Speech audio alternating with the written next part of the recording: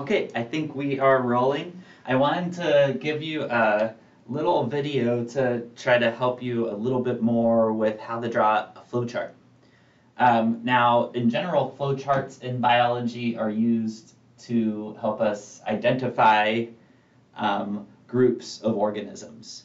So we'll get to that in a second. First, I want to go over the basic structure of it using a kind of silly example to show you. Another one of these is at the end of your appendix, which you can find at the bottom of the middle page, or if you're in person, at the end of the workbook.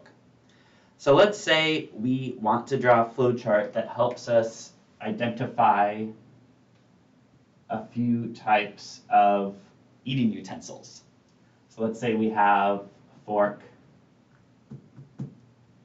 a spoon,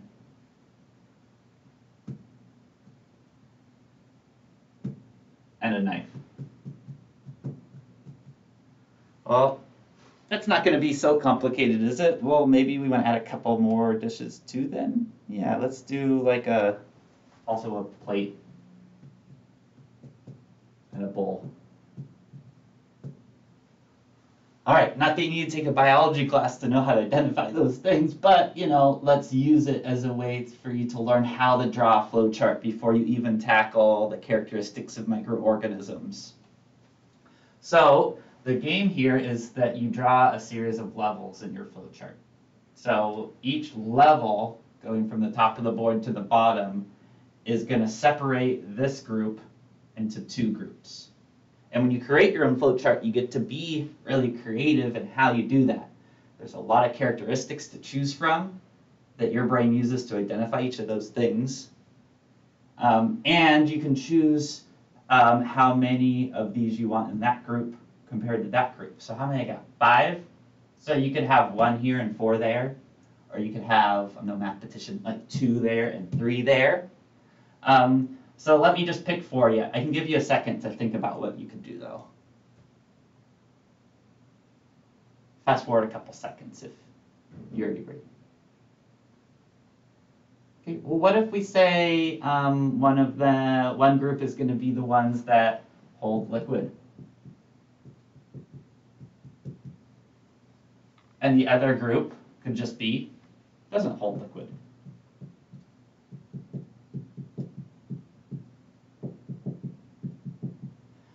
So here are the rules you can check each time you pick your sets of characteristics. 1, it has to be distinguishing characteristics, meaning that one group will be able to be distinguished cleanly from the other. You can't be tempted to put a fork in both places, otherwise that wouldn't work. You also need to have these 2 characteristics cover the whole group. You don't want to be able to write 4 of these on this level and then one just gets abandoned. So they have to be distinguishing characteristics. They have to be observable characteristics. So you can't just put fork and spoon here, or eating utensil here, and then plate and bowl here. You need to tell your reader how they're going to identify this group versus that group. We'll get back to that when we get to the biology.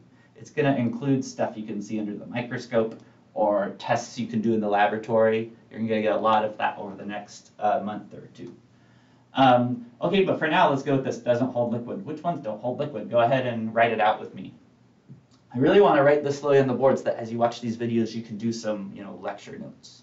So go ahead and do this exercise with me, please. Or with me. This is a recording, isn't it? Doesn't hold liquid. So which ones don't hold liquid? I guess the fork doesn't. The knife doesn't. The plate doesn't. Now, when you list this group, this can be like scratch work that you can erase later. I'll show you what I mean at the end. By the time we finish branching this all the way out, you're going to have just one of these at a time. But for now, we can just leave the group names that we have here on this side. Fork, knife, plate. So which ones do hold liquid? I guess the bowl and the spoon. Okay, so next we keep going until we have branched this out to only have a box at each spot that has just one name in it. I'll show you what I mean. So how could we separate the bowl from the spoon? You're going to need another pair of characteristics.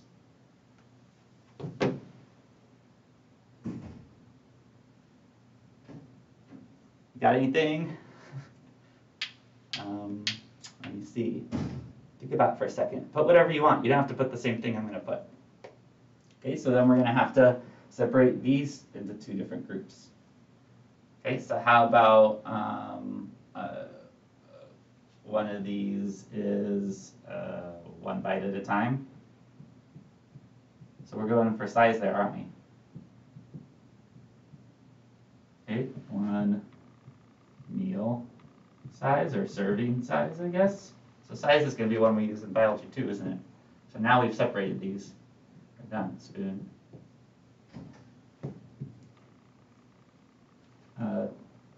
Bowl. You can be repetitive with which sets of characteristics you use on each side. Now, importantly, when you look at the spoon and backtrack, both of these characteristics are true. It's 1 bite size and holds liquid. Okay? So on this side, if you say the same thing, 1 bite size, also it's true that it doesn't hold liquid. All right, so I'm going to pause the video for a second, and then you can see what you come up with to complete this, and I'll show you what I got too. Okay, I wonder if the pause worked. I guess so. Okay, well, this is what I got. Could have gone with the same pair of characteristics over here, but picked a different one. Again, a bunch of possible solutions here. So the one that's not pointy, that's just my plate.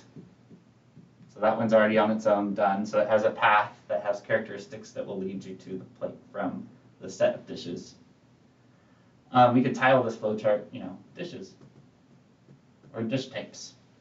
What about the pointy ones? Looks like we still have a set of 2, fork, a knife.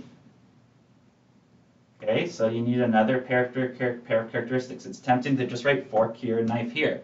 Not correct, because you have to show your field biologists or your microbiologist in the lab what they're looking for to be able to identify which one's the knife. So you could go with number of points. 1 point, because I said it's pointy up here. Now, I can't just say 2 points or 3 points, because different forks have different number of points, right? Remember, each characteristic combined with the other characteristics has to cover all possibilities. Can't leave any fork out. To then differentiate between the different kinds of forks, your flowchart gets bigger. Am I still on the screen? I am. Fantastic. Okay, so you could say, well, what could you say? Think about it. How about greater than 1 point?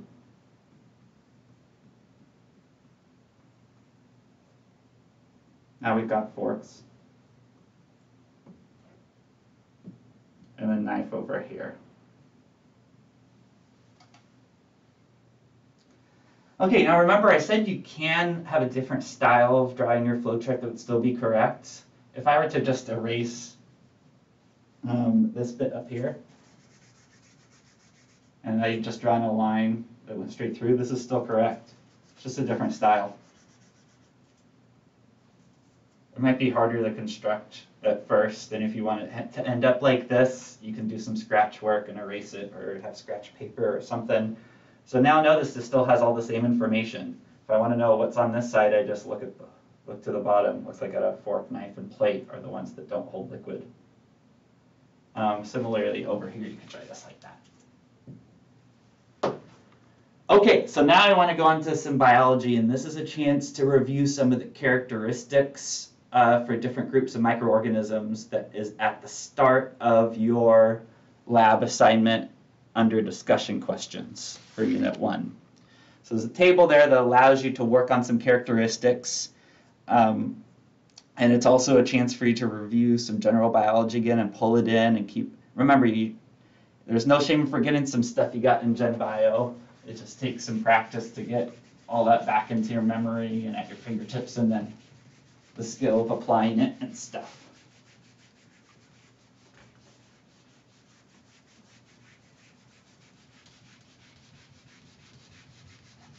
Okay, so I want to do an example flowchart that uses the groups as they are listed at the top of the table in discussion question number 1.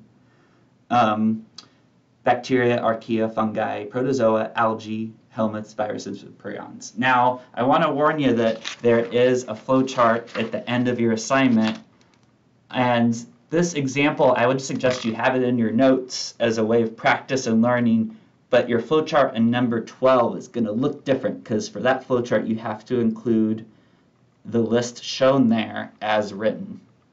So you're going to just push what I'm doing here just a little bit further for your assignment. For now, with me, please go ahead and write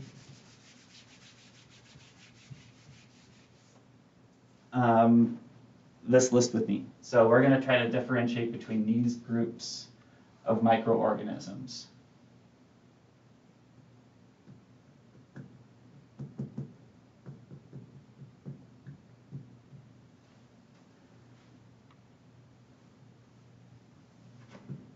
Fungi, that's a whole kingdom. Protozoans. Okay, what else do we got on that list? Remember, it's a lot less boring if you're doing this with me, sorry to say. So it can't hurt to have some repetition, so just do this with me, okay? With me. Elements. Oh, I'm bound to have some spelling mistakes when I write and talk at the same time, I guess. Viruses. And prions. Okay, did I get them all? It looks like we've got 8 on the list. Right. Okay. So think for a second, what's one pair of possible characteristics that would cleanly split this into 2 different groups? There are so many ways to do this. I think the easiest way I find, and I see this in all the answers on number 12 too, is separate these 2 out first. Remember in your Gen Bio review assignment, the 2-minute questions assignment, you made an argument for why those 2 aren't living. Think back to what you said there. One way to do it is to invoke cell theory. Okay, so how about we do the acellular ones over here? These are not made of cells. Which 2 are those? Okay, so how are we going to differentiate viruses from prions? It's very tempting to just write viruses there and prions there. But again, make the flowchart instructive for how you would identify whether it's a virus or a prion. What's the type of molecule the virus has that the prion doesn't? That's one way to do it.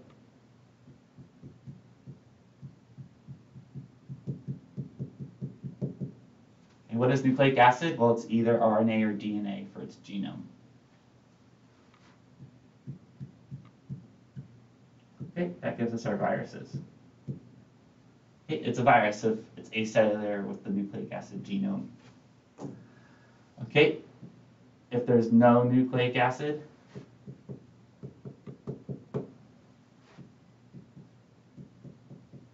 oops, reading left to right, I defined my abbreviation over there. Watch out for that. Always define your abbreviations. We got a prion. Okay, so we've already taken care of a couple of these. All right, so we've got the cellular ones. All right, 6 over here, and there's going to be a lot of ways you could separate these. You could do this a few times until you cover more and more of the characteristics on that table, discussion question number 1. So use that left column of that table for ideas for what characteristics to pick.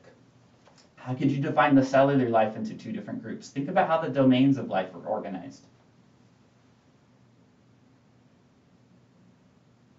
Okay, so I'm going to write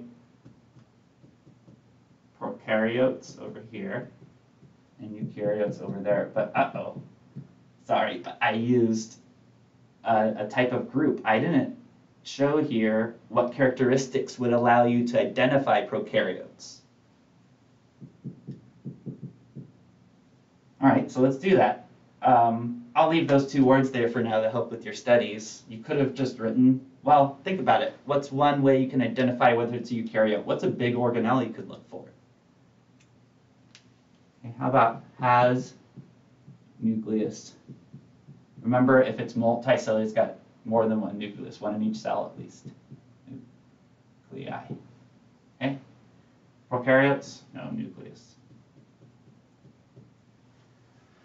You could talk about the genome organization. That's pretty neat if you think about it, that when you go to the eukaryotes, they've evolved a different kind of chromosome.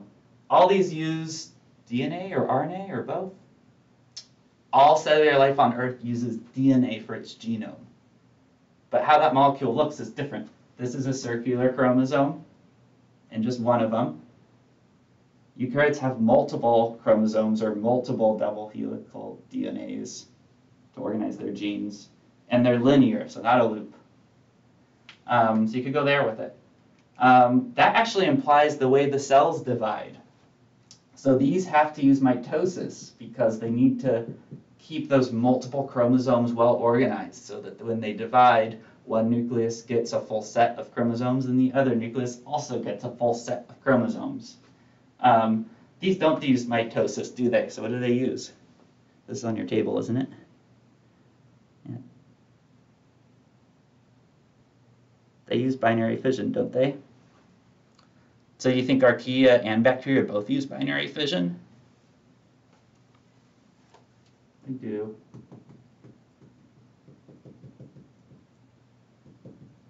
So with binary fission, they just got one chromosome to worry about, so they just copy it right at the start of their cell division process and stick a membrane in a wall in between. Okay, so to be clean here, I'm just going to leave one characteristic here. Nucleus or no nucleus.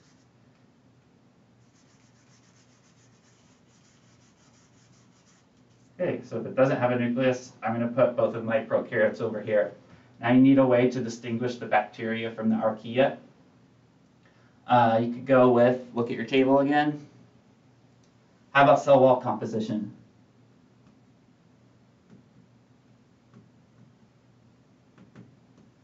So it's made of peptidoglycan. That gives you your bacteria domain, so all the bacteria. All right, so we already got one done now on this side. All right, when you go further to number 12, you're going to need another pair of characteristics because you've got on that list in question number 12, you've got two different bacteria on there. So you could think about what you saw in the microscopy images that could help you, for instance. All right, enough said for there. Ask me if you want some more help with that, of course. All right, so how about pseudopeptidoglycan is what the archaea have.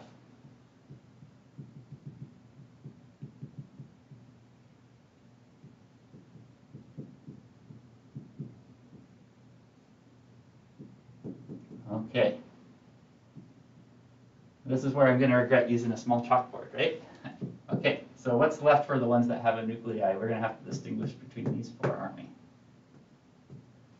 Right, lots of ways to do that. It's tempting to go unicellular versus multicellular next, but then look back at your list and see if that is the easiest way to treat this. Look at fungi. Are they all multicellular?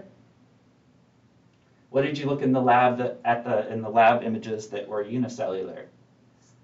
So yeast are a type of fungi. They're unicellular. Just like mushrooms, they are non-motile. They have cell walls that are made of chitin. You'll come back to this in your book. You'll have to know it all now. They are non-motile. So it's almost like they are. It's almost like they're animals in that they need to consume food. They're heterotrophs is the technical term for that. They're not making their own sugar. They're getting their carbon through consuming organic matter. They're heterotrophs. But they just sit there. They don't walk around to get their food like we do. So those are the decomposers. But they're a mix of unicellular, multicellular. So why don't we go with one of those other types of characteristics to separate it from the others? Or you could do cell wall versus no cell wall. Another option. Let's do that. Since we have cell wall going on this level over here anyway, so that might look kind of neat. My flowchart's going to get kind of a funny shape here. Okay, has cell wall. Notice I didn't distinguish what it's made out of because I've got a couple different kinds here.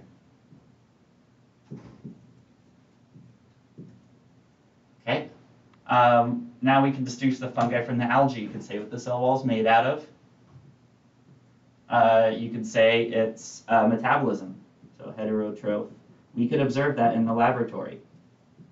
We're going to talk about one way you could get at whether it is autotrophic or not. So a type of autotrophic metabolism is what all the plant kingdom does, and plus the unicellular algae too.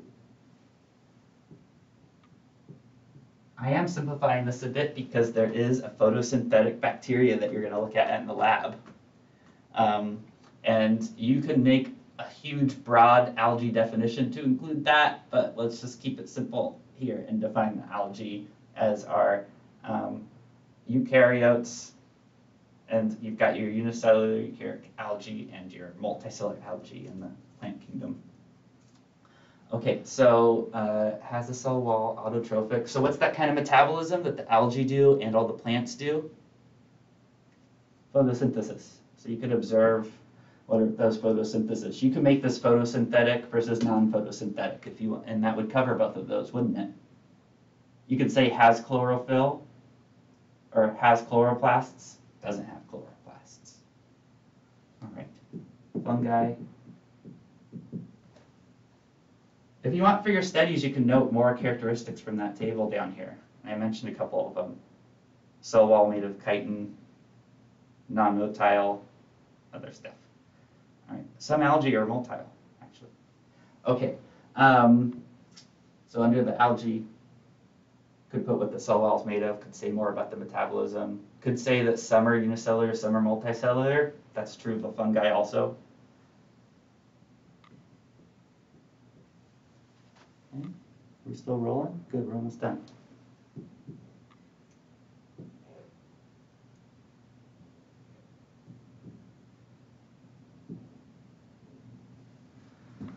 Okay, I hope this isn't getting too boring, and I hope that you can read all this stuff. Of course, my office hours are a much better kind of live way to do this, so I hope this video is not going to keep any of you from coming in that would have come in for help on this. Check the drop-in schedule. Hit me with an email if none of those times work for you in a given week. But, you know, this one's almost done. Let's finish it up. Okay, so what's left? Protozoans and helminths. All right, so protozoans are animal-like, but helminths are actually in the animal kingdom. So if you look at the parasitic worm, it can kind of throw me a little bit when I first see those in the microbiology class, because we've got examples that are huge to the naked eye, but they can be very small, and they cause infectious diseases, and it's a very medically focused microbiology class. But if you're trying to figure out if they move, think about your definition for the whole animal kingdom, including those worms. Animals are motile, period. At least some point in each animal's lifetime. They're also heterotrophic. They don't have a cell wall that makes it easier to walk. They're all multicellular. These protozoans are all unicellular. So for this branch, you could just go, for example, unicellular versus multicellular. Look back at your images from this lab. Do you think that protozoans are motile? Can they actively move? They can. So whereas helminths have muscles, these protozoans have either a flagella or a cilia, or pseudopods. This is in your lab itself, but you can note it now if that helps you. All right, so let's not use motility because both branches are going to be motile. But we can say as a universal, as a definite part of the definition of protozoans is that they are all unicellular. They're both unicellular and they are eukaryotic.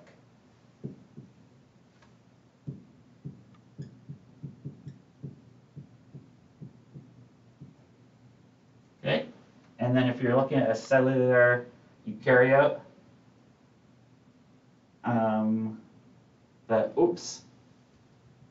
I forgot the other pair of that branch one. No cell wall. No cell wall. Man, if I was watching this video, I'd be like, oh, if I was in a meeting with them, I've got to tell him he forgot to write no cell wall there. I kind of like, I'll make an excuse for myself. It's okay to make some mistake. I like making those kind of mistakes because if you caught that, you learned it, right? It's like, oh, I want to teach somebody how to draw a flow chart now because this person's not doing it right. Okay, so no cell wall, unicellular, eukaryote to protozoan. Okay, cellular, it's eukaryotic. There's no cell wall. How about the multicellular ones? Okay, now out of this list, remember we're just using this list. We're not making this flowchart about the whole of the animal kingdom. We're just making it off of this list, which is our groups or basic groups. So the broadest group, list of groups, and each group is very, very broad to try to cover everything. Basic groups of microbes. Okay, so we're worried about the helminths out of the animal kingdom. Okay. All right. Okay. There's your videotape mini lecture. Nice and awkward, I hope. So hit me up on Zoom or in person for more help.